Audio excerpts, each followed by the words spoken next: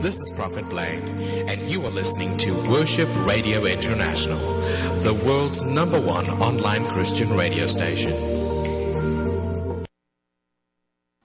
Hey, everybody. I wonder how long I can do that for. So, welcome. I'm Haydee, and this is She's Deeply Rooted. I am always excited to be here, and I am always excited to do this. As you know, we are in the second season. This is, I guess you can call it episode 2, season 2. And last week we spoke about bondage. We spoke about different things that can keep you in bondage from your purpose, from your walk, and from your relationship with God, and how it affects you in the long run. If you guys hear like knocking in the background, it's because me child is persistent, and she's very determined to open that door. So, anyways, okay, so I really want to talk. So I have a topic today that we're going to be talking about, and we're going to talk about it, okay?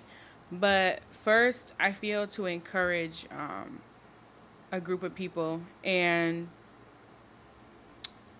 I'm going to be very transparent. I'm kind of confused on why I'm doing this, because I'm going through the same situation, so probably that's why. But, so, I just want to encourage the young people that, not just young people, but people in general that have given their life up to Christ and have made the decision to walk with God, and to be obedient to His will. I want to encourage you that if you have, this is really to sons and daughters that have parents that are not saved and that are not in agreement with what you do, how you do it, and why you do it. I want to encourage you that even though I understand that you want your family to be saved, and I understand that you want your parents to be saved, I completely understand that this is your heart's desire, and God understands that this is your heart's desire. I want to encourage you that a lot of times we have no control over what happens. We have no control on how it happens. When we want our family to be saved, we have to understand that we have to leave it up to God. We have to leave it up to God to really take care of it and really do His thing. Reason being is because if we try to step in and try to do things and force them to have a relationship with God, or make them feel like if they don't have a relationship with God that they can't be around us type of thing, it can cause their vision to be tainted. And it can cause them to feel like you're trying to force something on them that they're not ready for. When I first started walking with God, my first thing was I wanted my family to be saved. And it still is my heart's desire. And in the beginning, it was very tough because there's many sacrifices that I had to make as an individual. There was many things that I had to leave behind in my past life, such as cursing, lying, manipulation, and all the things that are not of God. I had to leave that behind. But that is the only person that they knew. That is the only person that they got to know. They got to know an Haydee that was broken, an Haydee that was not in the right place, and that was hurt and was broken. That's all they knew. They didn't know that that's not who I was called to be. They didn't know that I am not supposed to be that way. I'm not supposed to be manipulating people. I'm not supposed to be lying. I'm not supposed to be complaining. And, so they don't understand that. And you can't hold that against them. And so when I started to make these changes, I could feel this, how do I describe it? Like if someone is, like when you feel like someone's watching you all the time, like if you feel someone is breathing on your back, that's how it felt. And I felt like if I didn't want to do something, like it was a problem. For example, when I first started walking with God, I was very, very sensitive, and I couldn't listen to certain music, and I couldn't watch certain shows, and I couldn't watch certain movies. So I always set up boundaries. I was always very specific on what I could hear. If they started gossiping, I would say, I really don't want to participate in this conversation. Can we talk about something else? Or I would just excuse myself, and because they didn't understand the new creature that I was in Christ, it would cause them to feel offended, even though that was not my intention. My intention was not to offend. My intention was not to make you feel some type of way. But when you are dealing with individuals that are stuck to one way and that's all they know, the new is going to make them feel some type of way. It's going to basically what they're feeling is conviction. They just don't understand that. They don't know what that feels like, and they don't know why they're feeling that. So if you are a young person and if you are currently dealing with a situation where you want your parents to be saved, you want your family to be saved, and you just, that it hurts you when they don't understand you. It hurts you when you make changes and they don't agree with it, or you're being obedient to the will of God and they don't understand it, and they go, they offend you and they go against everything that you believe in. Don't be offended by it. Don't hold a grudge against them. Don't allow this to penetrate you and hurt you. This is where you have to stand firm, and you have to take a stand on who you are and who you follow and who you are submitted under. You have to remind yourself that God is in control. And God hears your heart's desire, and God knows exactly what you want. He knows it because He wants the same thing. He wants your family to be saved. He wants to have a relationship with your family because these are His children. This is His creation. So you really have to trust God in this area, and you really have to let go of the way you want to do things, basically, and how you want things to go. And I know it's not easy, and I know it's hard, and I will be very transparent. This is something that I'm currently going through, and I've been in this walk for, I want to say, I don't know how old am I, like 23, so like close to 5 years, I want to say. It might be like 4 or 5 years. So I've been in this walk for 4 or 5 years, and this is still a desire that I have. But truthfully, I'm going to encourage you by saying this. They watch you. And they watch everything you do. And they pay close attention to everything that you do. Because throughout this time, my family has highlighted certain things, or they ask certain questions. And just the small things like that matter. And even if you impact their life in such a small way, it matters. But you are the living example of what it's supposed to look like to walk and serve God. You are the living example that they need in order for them to follow once they get saved. Once they get saved, they need somebody to lean on. They need somebody that was an example so that they can go forth and do the same. So you have to make it your goal to, understand that because it's out of my control, the only thing I can do is really pray and walk the way that God has called me to. Because they don't understand right now, but when the time comes for them to make the decision to get saved, then they will understand in that moment all the things that God told you to do. So you have to understand that not everything is going to go your way and not everything is going to make sense, but trust and believe that God has a plan. So I just had to say all that. And now we're going to go ahead and get into the topic of today. And today we're going to be talking about food. Hallelujah. Who doesn't like food? So, my journey with health has been all over the place. So when I was younger, I don't know, it's kind of weird. Like, if you've been chunky your whole life, like, you don't remember a time that you were skinny or you were healthy, basically. Like, you can't remember because your whole life you've been chunky. So I remember when I was a kid, I would go to the pediatrician's office, and they would tell me that I was overweight, and they would tell my mom that I was obese and I needed to lose weight. And when you're a kid, like, that kind of stuff, like, does something to you, because now you don't feel good enough. You see what I'm saying? So when you don't feel good enough, that causes you to find some comfort. And where am I going to find comfort? I'm going to find it in food, because food is good and I love food.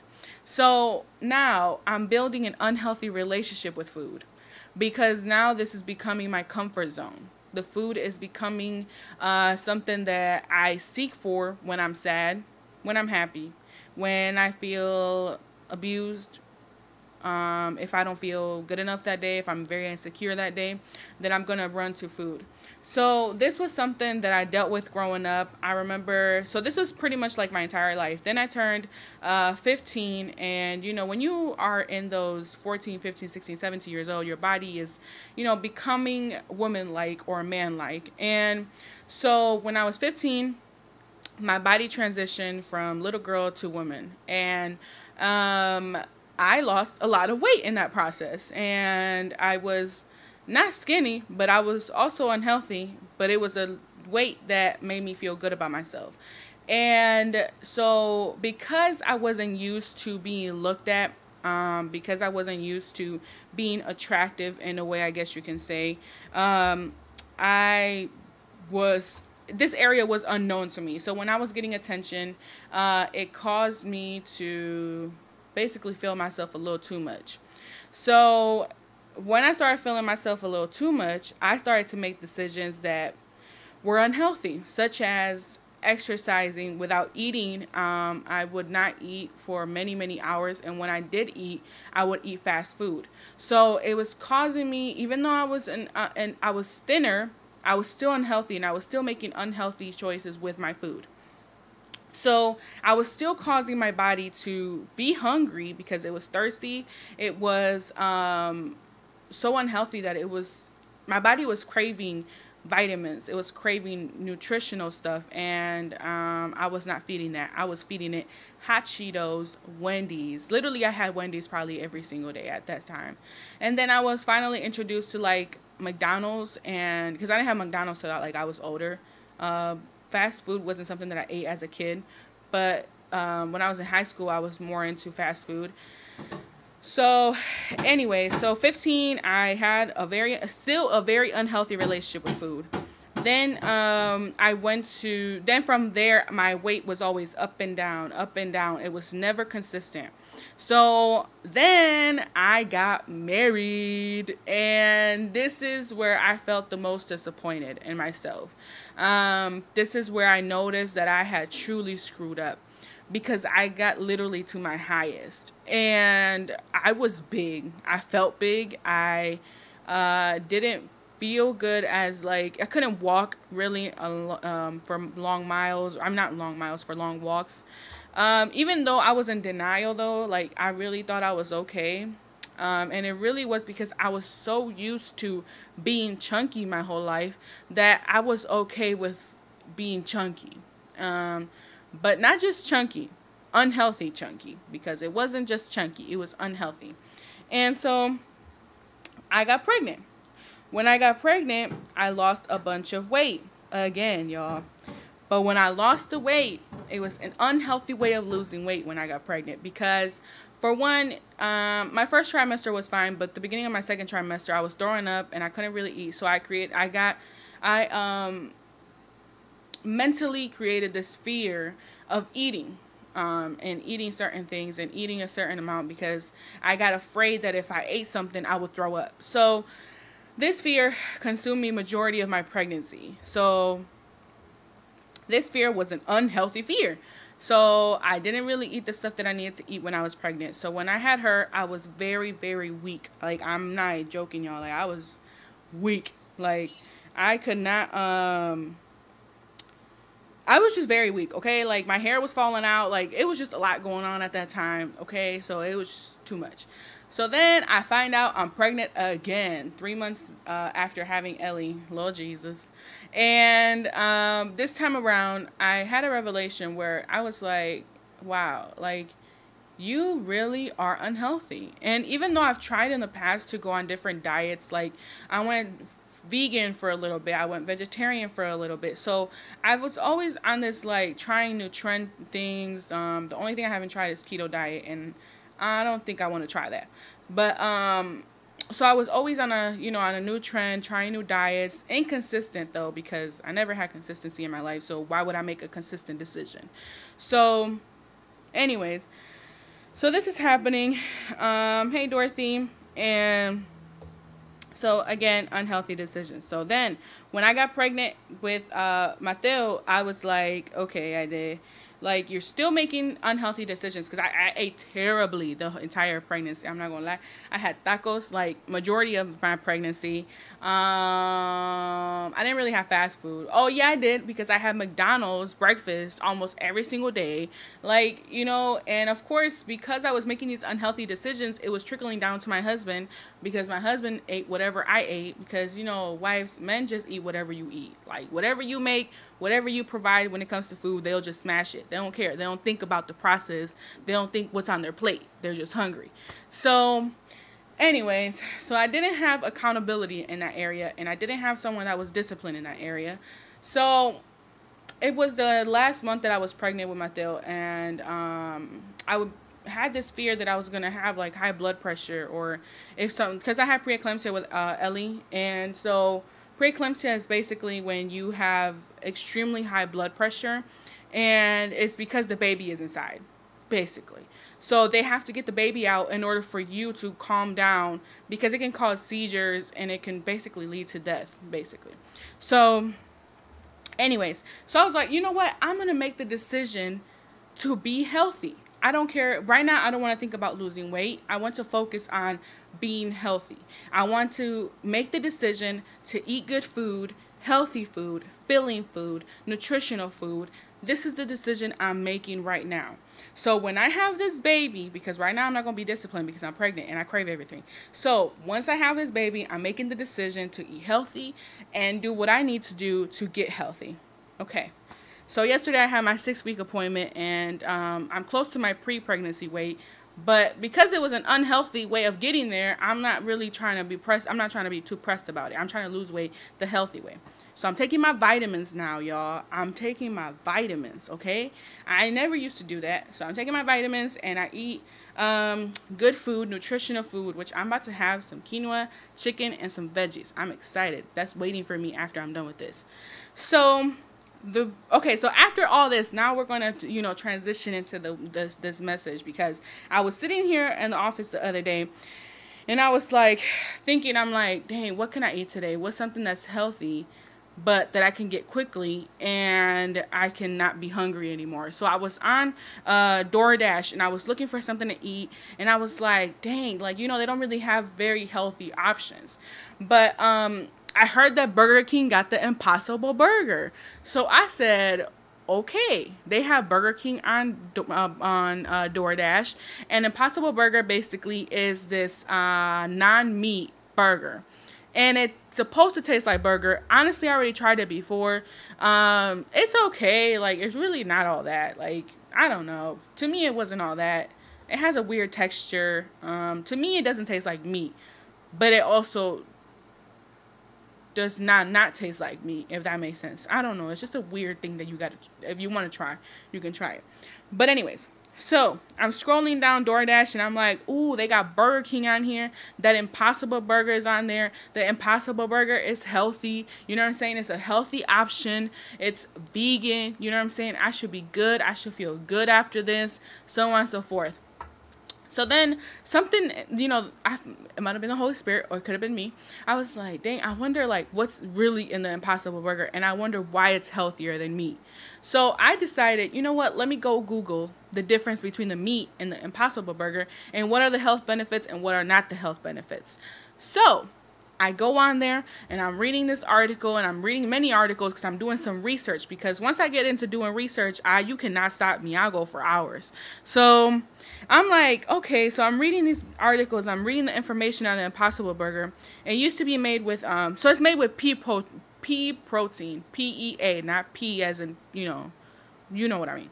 So it has ingredients in it such as soy, soy, which is really not good for you. Just letting you know that soy is really not good for you. You can do your own research on it. I'm not gonna, give you an inclination to it or whatever. But soy is really not good for you. That's all I can say. Go do your research. And then, so I was like, okay.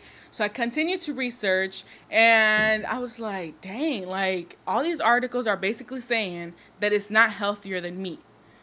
It's a good option, but it's not healthier than meat. And it really isn't good for your body. And if you do your research, a lot of the vegan meatless things are really not good for your body because it's processed. So a lot of these things that, they say, oh, you can eat this meatless bun, like it's a hot dog, but it's meatless, which I think meatless word annoys me. And so these options are not healthier for you. They're just basically a good option, but they're not good for you, if that makes sense. So basically, it came down to Impossible Burger is not all that. You should just eat meat instead because it's not really a better option. So I was like, dang, that sucks. I'm over here thinking this is a better option for me. So I'm like, okay, so what am I going to do? So anyways, I ended up eating a Five Guys burger. Don't judge me. Okay, that bad boy was bombed. I had no bun on it. That's good. It was a lettuce wrap instead of a bun. So it was still good. It was bomb. And you should try it. The lettuce wrap is bomb, okay? I just put a lot of mustard on it. No ketchup because I'm trying to do less sugar. So I was sitting there. And of course, if you are a prophet or if you are a minister in general, you could make a message out of anything, okay? You could look at a chair and make a message. You know what I'm saying? Like, I love God because he has a message in literally everything. So I'm sitting there and I was just like, okay. So I was like, just because something looks healthy doesn't mean it's going to fill you up. Doesn't mean it's actually going to fill you up with the nutrients that you need. So I'm like, okay, Lord. So then he started to minister out to me. He was like, when you choose to be healthy, it requires discipline, commitment, and knowledge. And I was like, dang, okay, so what that mean, God? Because I'm like, all right, cool. So for example, when I had Mateo, I didn't know that I was lacking iron. But I had this, so I was informed I was lacking iron. I was supposed to be taking iron. I didn't do that, okay? I didn't take my iron pill because I was like, this is dumb. I should be fine.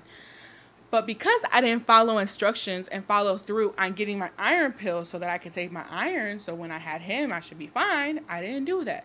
So what happened? I had to get a blood transfusion after having him because my heart rate started to go up because I didn't have enough iron in me, and I had lost blood during the surgery because I had a C-section.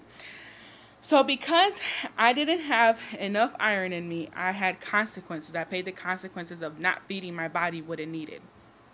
So I was like, dang, you're right. You reminded me of that. So I wasn't disciplined and I wasn't committed, and I surely did not have I had the knowledge, but I didn't implement discipline, and I definitely did not implement commitment. So he started to show me that in order to have a healthy relationship with God, you have to be disciplined, you have to have commitment, and you must have the knowledge to have a beautiful relationship with God, a healthy relationship with God at that. Because God is trying to feed us all these nutritional things. He's trying to feed us his word. He's trying to feed us all these things that he has for us. And it's not just the word, but it's also the promises. All of those things are basically, let's say the promises are the vegetables. You know what I'm saying? And then the word is the, wait, what did I just say? The vegetables? Yeah. That's what I'm saying. So the, oh my gosh, I just had a full brain fart, y'all. The promises are the vegetables. The word is the fruit. And then you got, I guess like healthy meat options like salmon or whatever. And those are, I don't know, little rewards, I guess you can say. So you have all these things that he wants to give you and feed you with it. And you have the knowledge, you have the understanding that he's trying to give you these things, all these things, right? But you don't have the commitment to it, and you don't have the discipline. For example, when you make the commitment, that means that you have made, you have adjusted yourself to make this commitment to follow through. And I'm going to be very honest and transparent with y'all. Please pray for me because my following through is in the middle. You know what I'm saying? It's not good, but it's also not bad. So I'm in the middle range, and it's basically lukewarm, guys. That's not good. So anyways, so when you make a commitment, that means that you're going to follow through. That means you're going to go all the way. You're going to follow this routine, and this is what you're going to do. So I'm going to be raw. I said to God, I'm going to make this commitment to you, God. I'm going to wake up every day at 6 in the morning. I'm going to pray. I'm going to read my word. And then I'm going to go ahead and live my life. I have not done that since I had children. Okay. When I was pregnant, I went through a little season of praying, but it wasn't like, for like a commitment for real. It was like, oh, I kind of did it for a week. And then I was like, all right, I'm straight. Like, I think I got enough breakthrough. So listen to that. I think I got enough breakthrough. Anyways, so when we make the commitment to do something with God, that means we have to follow through in every area. Because when we make this commitment and we follow through in every area, we have a consistent flowing relationship, a very healthy relationship with God, which causes our mental state to be good. It causes our energy to be good. It causes our spirit to be fed. It feels good. You feel good. You feel empowered. You feel strengthened. You feel good because when I listen to people that say they wake up at 4 o'clock in the morning and they pray, you know what I'm saying? And they read their word and they also have time to write some stuff, write a message. I'm like, dang, bro, like I want to be like you when I grow up. I have the knowledge that we can do it, but I'm not putting the commitment to it because I suck at committing, basically. So in order for us to get all these things that God wants to give us, we have the knowledge again, but now we have to follow through with the commitment. Now, when you follow through with the commitment, so now you made the commitment, right? So now you need discipline, because in order to do all these things, you must be disciplined. The reason I was unhealthy, and I'm, working on getting healthier. The reason I was so unhealthy was because I had no discipline. And the reason I had no discipline was because I never had consistency in my life. And it stemmed up from my family, and it's been like that for generations. So because all these generations had inconsistency, and it trickled down to me, and I'm very inconsistent, but I'm breaking those things right now because I'm trying to be consistent, I'm trying to be disciplined, I'm trying to be committed, and I'm trying to use the knowledge that God has given me. So the inconsistency caused me to have no discipline. And because I didn't have discipline, and what does discipline look like? Discipline means I am supposed to be eating healthy. I have a salad in front of me. Let's say I have a salad in front of me, right? And there's also a cupcake right next to me. Am I going to be disciplined enough to just eat the salad and leave the cupcake there? Not touch it, not even think about it, just leave it there. Not even pick at it, because I know me, I'll probably eat some icing off of it. So that's discipline right there. I'm disciplined enough to look at the salad, eat this delicious salad, take all my nutrition in, and then leave the cupcake alone and not touch it. You see what I'm saying? So are you disciplined enough to ignore going out and drinking? Are you disciplined enough to say, you know what, guys, I'm cool on this conversation. Y'all gossiping too much. I can't do this. Are you disciplined enough to, follow through? Follow through. Look, God. All right. So all these, things that you need in order to really have a healthy relationship. And it's the same thing when you want to have a healthy lifestyle. You have to have the discipline, and even like working out. You know what I'm saying? I haven't worked out in like 3 years. Okay. So I've made the commitment that I'm going to start working out once I got cleared from, after the surgery. And I finally got cleared yesterday. So now I have to follow through and work out. And a lot of times what happens is when we make these commitments, we don't know where to start. We don't know where to start. For example, you want to start reading your Bible every day. Where do I start, Lord? How do I start reading the Bible? Just start. So the way to start is, you got to worship. That's the first thing you got to do. you got to worship, you got to praise him. And then from there, you go eat your dessert, which is the word. But you know, everybody has a different routine. Everybody's going to do things differently. Not everybody's going to do the same thing. Like, for example, if you have different personal trainers, they all do things differently. But somehow they all get to the same purpose, which is to help you lose weight and get you healthier. So everybody has the same goal in mind, basically. Everybody has the same goal. For example, I don't know if you guys have watched Revenge Body. I know the name is terrible. You should not be getting revenge on nobody. But anyways, Revenge Body is by Khloe Kardashian. She basically, you know, the concept of the show is kind of bold, but I'm getting to a point here. So pretty much the concept of the show is these people come in, they hurt, they broken, they, you know, been abused. Some of them have been told they're too fat, you know, you can't do nothing because you're fat, basically. And so these people come in and they're like, oh, you know, and then Khloe Kardashian, I'm going to keep my opinions to myself. She comes in and she's like, all right, boo, I'm going to help you. I'm going to have this personal trainer right here. And this personal trainer going to train you, show you how to eat, and they're going to help you work out. And you're going to get healthy. You're going to get skinnier. And now you're going to prove to these people that you can do it. Okay? Each personal trainer that she has on the show literally trains everybody differently. And it's really depending on their body type, depending on what they're dealing with. Because a lot of times emotions also affect your weight. And that's the truth.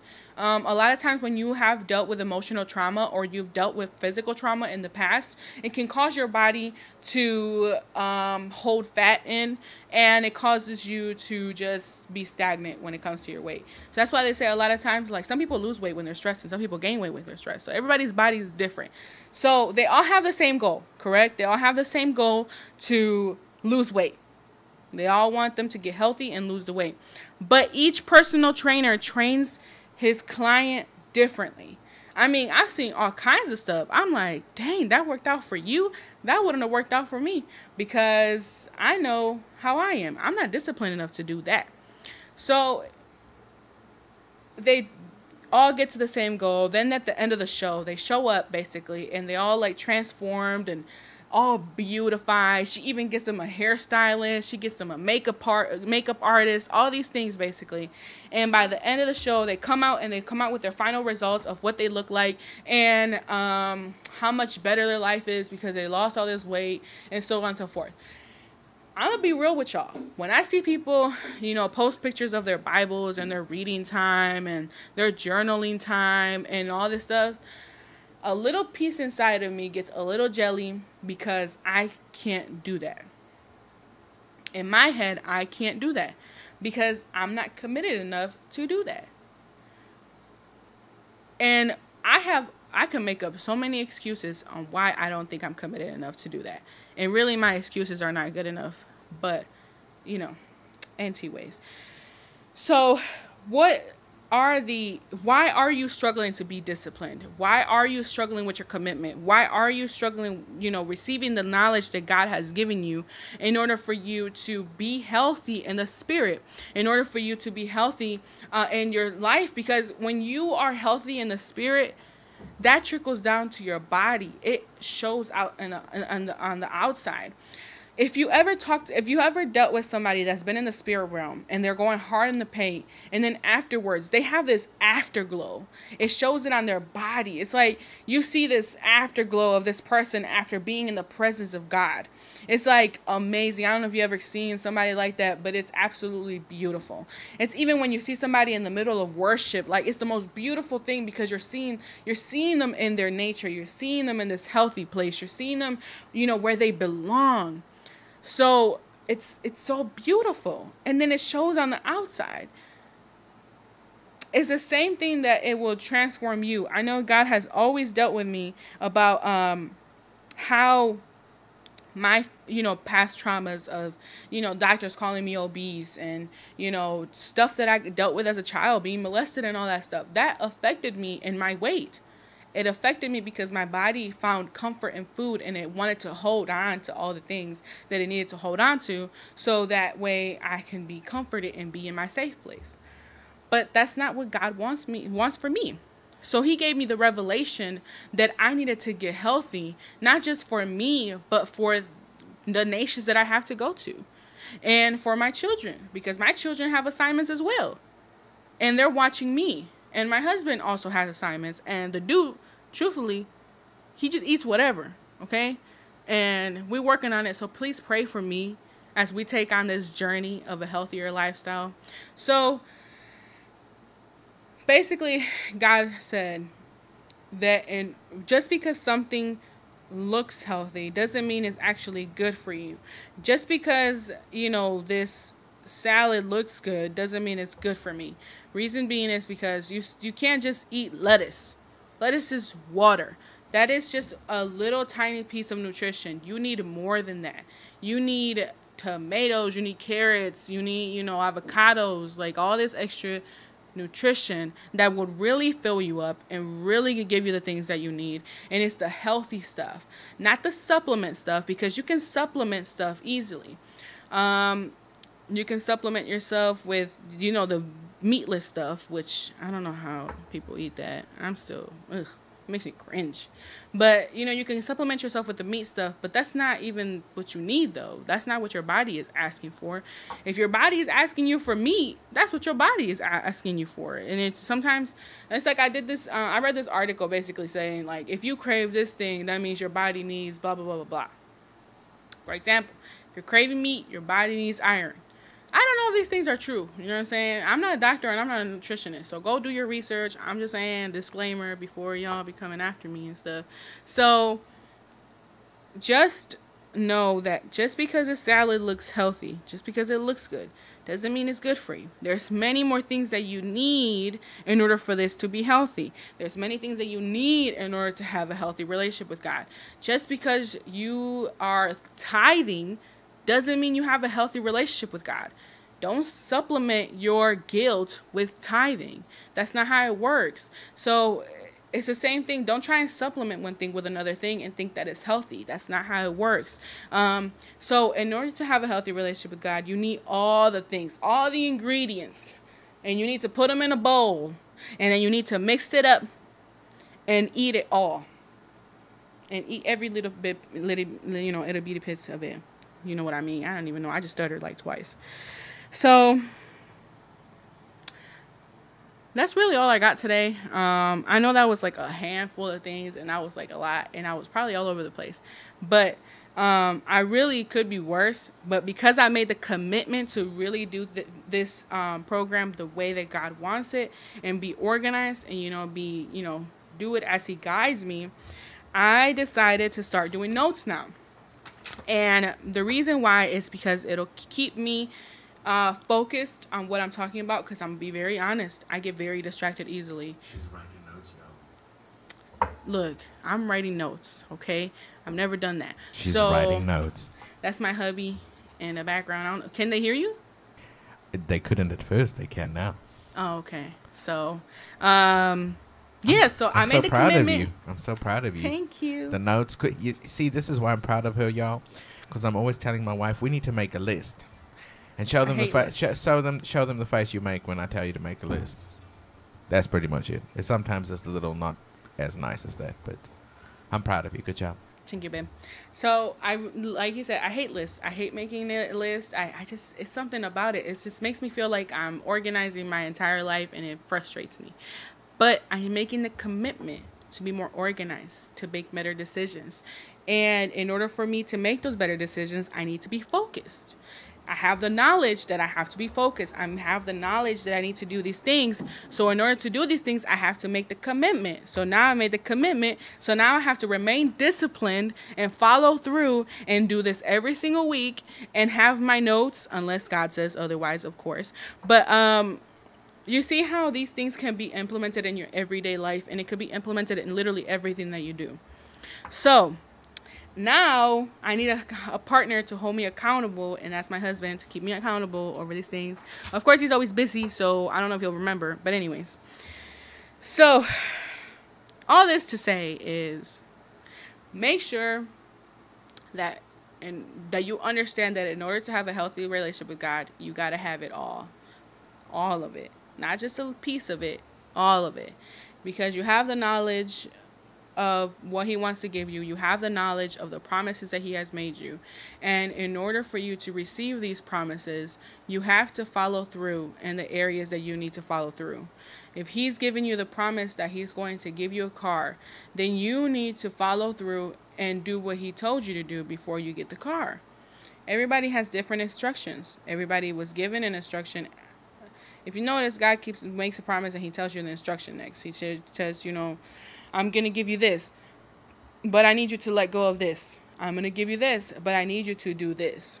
So all these things come together, and it helps you have a healthier relationship with God. If you want to look at it, if you need an example of what a healthy relationship with God looks like, look at Jesus. Okay, Jesus was the man. Okay, this dude went out. He just left the crew, and he went out on a mountain, and he started to pray. You know what I'm saying? Like, are you disciplined enough to do that? Are you committed enough to do that? Are you disciplined enough to let go of your schedule for today to go do what you need to do? So, yeah, that's all I have for today. I'm so excited. I'm always excited. So, now I feel like, I feel good now, okay? I'm not going to lie to you guys. I had a pretty iffy day yesterday. And now that I've done this, I feel good, okay? Because I allowed the Holy Spirit to come in and take over and do his thing. So, I want to share with you guys a message that you guys should listen to because it's absolutely amazing. If you don't know who Pastor Michael Todd is, then you need to go find out who Pastor Michael Todd is. His church is currently having a conference right now, which I really wanted to be a part of, but your girl just popped out a baby, so I couldn't be there. So, there are a few messages on, you can actually go listen to them on YouTube. Okay. Dang, I really did a whole hour? Anyways, so his name is Pastor Michael Todd. The name of the church is Transformation Church. It's on YouTube. You can go look it up and look at all the faith messages that he has right now. I promise you it'll transform your life, it'll change your life, and it'll make you look at faith completely different. It has truly encouraged me in the season that I'm in, and I believe that it'll encourage you as well. Again, I just feel to iterate this to the people that want their family to be saved and are craving for their family to be saved. Understand that it's out of your control. But it's in God's hands because he's the one in control. And you just have to follow through and do the things that he's telling you to do because you are the example. You are the trailblazer that is going to cause things to change. So just stay committed. Don't let go. Don't walk away. Don't give up just because your family is not getting it. They belong to God at the end of the day. So he is the one that's going to take care of it. So I thank you guys so much for tuning in. Hey, LaShandra. Hey, girl. So I will see you guys next week, and we will be here at 1 p.m. next week. I thank you guys so much for watching. I got to go because my child is crying. So I love you guys, and I will see you guys next week.